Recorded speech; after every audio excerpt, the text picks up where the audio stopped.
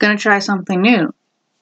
So I have right here the script for Teen Wolf pilot episode, the first episode. And I know it's backwards, work with me.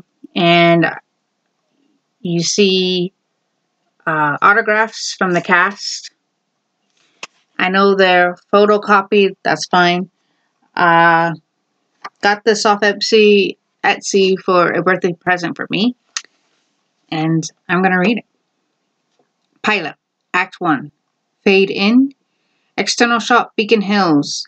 Night.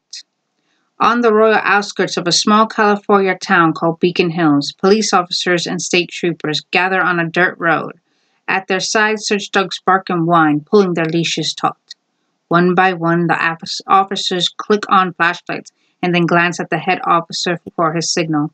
Finally, he gives a nod. Seconds later, a dozen streaks of light tear through the shadowy woods. A desperate search begins. McCall home, night. Not far from those dense woods, a two-story home lies hidden under a canopy of trees. A gentle wind drifts into the open window of an upstairs bedroom where two hands thread the laces of the head of a lacrosse stick. The work is fast and precise, fingers pulling through lace into a diamond mesh pattern. Knotting the last loop, 16-year-old Scott McCall stands through the rethreaded stick. Dressed in only a pair of athletic shorts, his length frame may still have some filling out to do, but it's easy to see that he'll soon grow into a strikingly handsome young man with deep black eyes designed to melt the hearts of hopeful young girls. Scooping the ball from his bedroom floor, he gives the lacrosse stick a spin, testing his handiwork. A moment later, the re-threaded stick lands next to a school book bag, while Scott pumps up a few chin-ups at the bar mounted in the doorframe of his closet. Then, toothbrush in his mouth, he reaches for the window sill to pull it down, but he stops. When he hears a sound, he cocks his ear to listen again. Under whispering wind, he hears movement, a strange shuffling noise. McCall hallway. Scott silently slips into the hallway and peers into another room. His mother, Melissa McCall, late 30s, both remarkably strong and remarkably beautiful, sleeping over the covers of the bed, fully clothed as if she had just passed out, having walked in. Scott eases her door closed shut. Outside, the glass door to the porch slides open. Now armed with a baseball bat, Scott starts from the yard. Breath held tight, he moves cautiously off the porch steps. The sound of movement stops him cold. Holding still, he peers left and right as he white knuckles the bat ready to swing. When his eyes wander up to the side of the house, he sees a dark figure climbing up the vine-wrapped thistles. Before Scott even knows what's happening, the figure breaks free and comes hurtling towards him. Scott hollers in terror as an upside-down face appears in front of him. He almost swings the bat before realizing who it is. Scott, Stiles? What the hell are you doing? Stiles, you weren't answering your phone. Feet caught in the threshold, Stiles hangs in front of Scott, a 16-year-old with boundless energy. He continues talking upside down as if this was a perfectly normal way to have a conversation. Stiles, I know it's late, but you gotta hear this. I saw my dad leave 20 minutes ago. Dispatch called. They're bringing in every officer from Beacon Hills Department and even state police. Scott, for what? Stiles, 2 joggers found a body in the woods. Scott, a dead body? Stiles, no, a body of water. Yes, dumbass, a dead body. Reaching out to pull himself free from the thistles, he lands on his feet in front of Scott. Scott, you mean like murdered? Stiles, no one knows yet. Just that it's a girl, probably in her 20s. Scott, hold on. If they found the body, what are they looking for now? Stiles, that's the best part. They only found half. Beacon Hills Preserve. A beat-up Jeep skids to a halt just before the heavily wooded entrance of the Beacon Hills Preserve. Stiles gets out with his flashlight in hand. Scott follows, hurriedly to keep with him as he charges into the hiking path. Scott, are we seriously doing this? Stiles, you're the one who's always bitching that nothing happens in this town. Besides, it's our only last night of summer freedom. Scott, I was trying to get a good night's sleep for tomorrow's practice. Stiles, right. Because sitting on the bench is such a grueling effort. Scott, no, because I'm playing this year. In fact, I'm going to make a starting lineup. Styles, that's the spirit. Everyone should have a dream, even a pathetically unrealistic one. Scott, just out of curiosity, which half of the body are we looking for? Styles, huh? I don't even think about that. Scott, and what if whosoever killed the girl is still out here? Styles, also something I don't think about. Scott, comforting to know you planned this out with your usual attention to detail.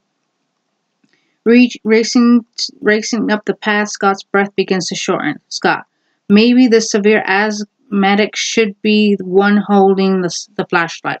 Styles slows, but not because of Scott. Outside, the clearing yellow police tape marks off the perimeter using floodlights. Grinning, Styles looks to Scott, who can't help but smile back. Crouching low, they circle the crime scene looking for the best vantage point. But they freeze at the sound of a zipper being pulled up on a body bag. 2 bare feet are momentarily visible up the zipper pulls close. The officers lift the body bag up onto the medical examiner's van.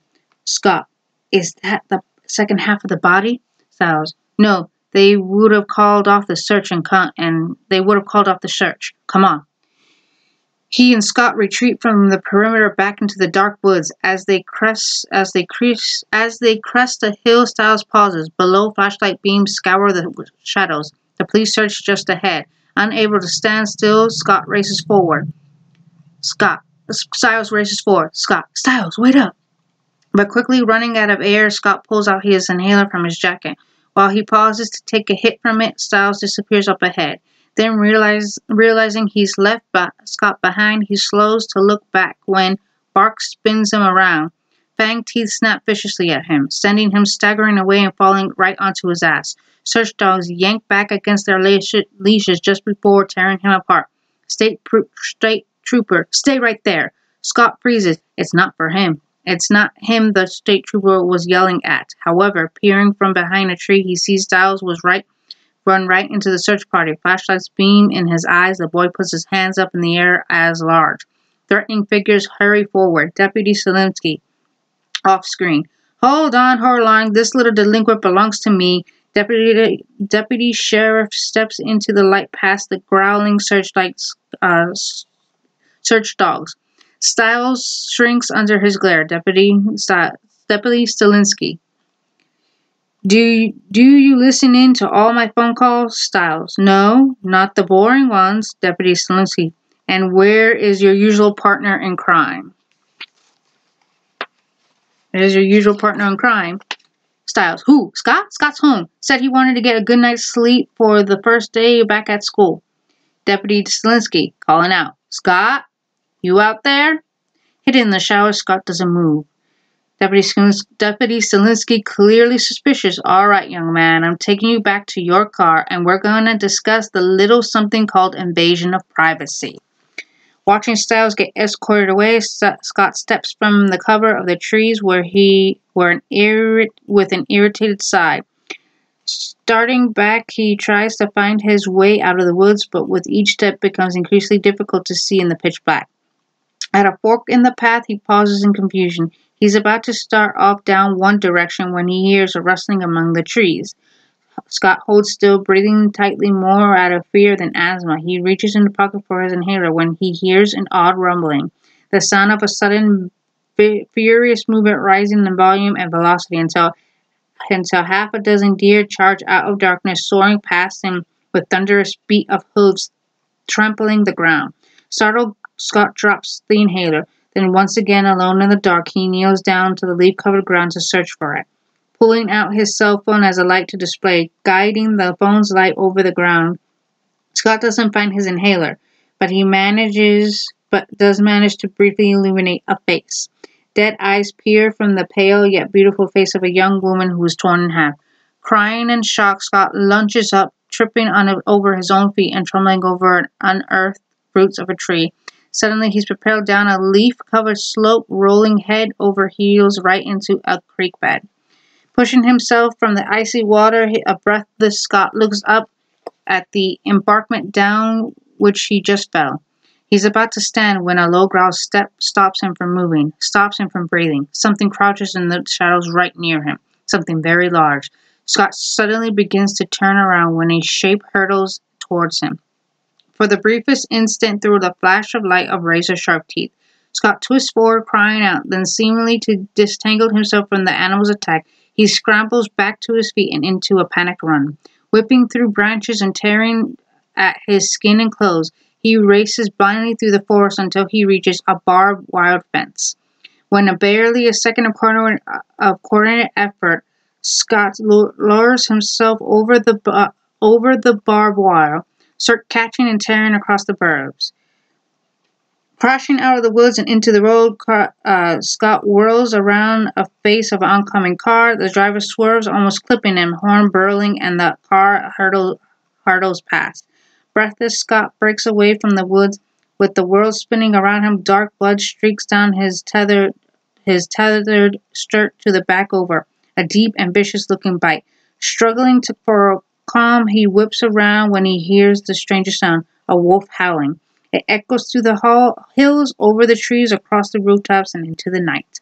Fade out. End of Act 1. And you know what? I'm just going to do Act 1. And I will do Act 2 some other time. So, hope you guys like that. Like I said, I'm going to continue to do so. I just thought of it now. So that's Act 1. So I will do Act 2 some other time. And we'll go from there.